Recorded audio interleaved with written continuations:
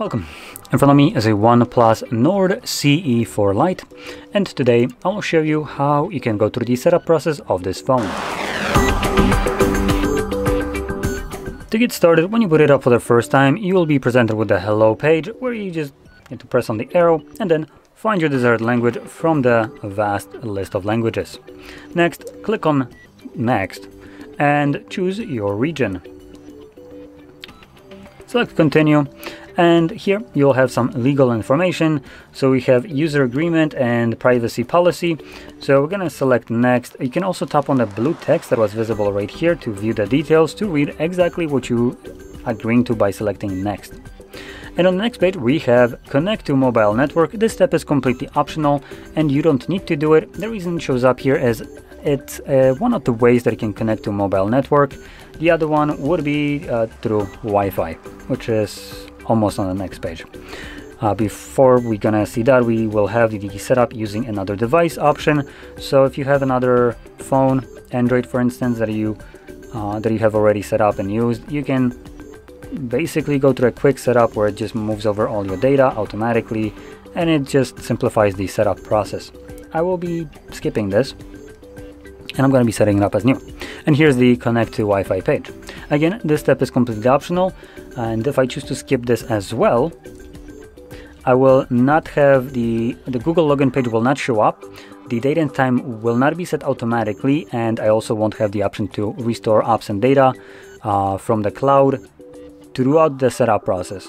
All of this can be later on changed by just connecting to either mobile network or Wi-Fi. Now here we have Google services, and we have three different ones. We have location scanning and sending user and diagnostic data.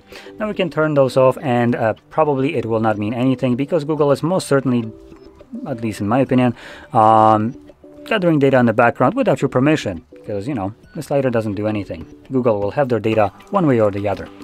Next we have unlocking method. This allows you to protect your device, and you have a couple different ways of doing so, either through password, which includes PIN, pattern or password, fingerprint or face recognition. If you're planning to use any of the two second ones, you will always be required to select PIN, pattern or password, and the reason for that is if something would happen to your face or your fingerprint or both, aka just biometrics, you would lose access to your device. So they are not always 100% reliable, and PIN, pattern, or password obviously would be, as long as your screen works. So that's why you're required to select that as well. I will be selecting skip, so I'm not protecting my device at all, though I wouldn't recommend doing that. And next we have some recommended auto update overnight, global search, quick connect. These are from OnePlus if I'm correct, VDC services and more. We're just gonna select next right here. Here we have a screen display, which allows you to choose the font or size, more like, of the text and icons. So we have three options. We have the default, we have the medium, and the large one. I'll stick with the default. Moving on to the next page, we have navigation style, we have button or gestures. I'll just choose gestures as that is what I prefer. And this finishes up the setup, so click on get started and you're basically done. There we go. So if you found this very helpful, don't forget to hit like, subscribe, and thanks for watching.